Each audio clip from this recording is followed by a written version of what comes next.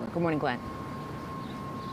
Yeah, what happened yesterday means that the school board will transition from being the only non-selected school board in the state to actually tripling its board members. Now, here's a breakdown of what we could expect in the next couple of years with the school board. Now, it will go from 7 to 21 members, I should say, by 2027, and in 2024, 10 members would be elected while the mayor appoints 11. Now, 2025, the hybrid board is sworn in, and in 2026, voters will elect 10 members, including a board president, with that board starting their term in 2027. Now, this comes after years of officials with the teachers union pushing to have an elected school board. Crane Chicago is reporting that the mayor met with the House of Representatives Black Caucus earlier this week to ask for a delay in the vote. Now, Mayor Lori Lightfoot originally ran her campaign agreeing that the board should be elected, but that has changed since being in office, citing the cost of school board elections, which she calls the lack of ensured diverse representation. However, CTU is celebrating this vote, saying the outcome honors past CTU President Karen Lewis.